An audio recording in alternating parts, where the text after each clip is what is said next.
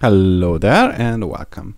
In this video we are going to continue our JustPy journey, and we are going to check how we can use Ajax to handle events. So by default, JustPy uses WebSockets as the communication protocol between the front end and the back end. And the advantage of WebSockets is that it allows the server to push data to the browser.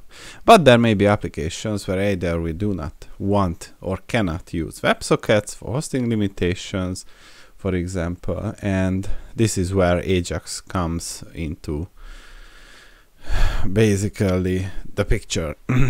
So let's see how we can do it. Ajaxing.py. We import JustPy as JP, and we create the hello function. We create our jp.web page. Then for I in range 10, we create the jp.hello with the attachment to the web page, and then return the web page. And in order to disable WebSockets, we can use the jp.justp with the hello function and the WebSockets false. Let's save it and go ahead and run it. Ajaxing. Now if we open up a browser and visit this page, you can see that these are the elements, and we can click it. And in order to verify this, here is what we can do. So we can go with the Ctrl+Shift+I under the network tab, and basically we can use the debugging tools.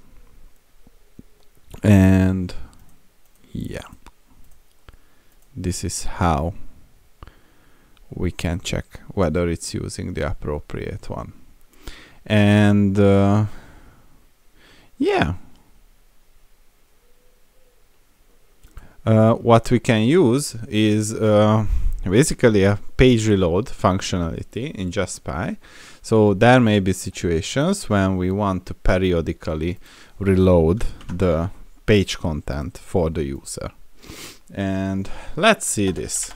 So we create the web page from the JP web page, and the delete flag is going to be false, and the web page reload interval is going to be set to 2.5. Then what we would like to do is to have a count div, which will be a div which is attached to the web page, and the classes are text center, m4, p4, text white, background blue 500, and we would like to have the font size set, so style equals font size 200 pixels. And after that we have to define an async increment counter with the start argument, and we say that the count divs counter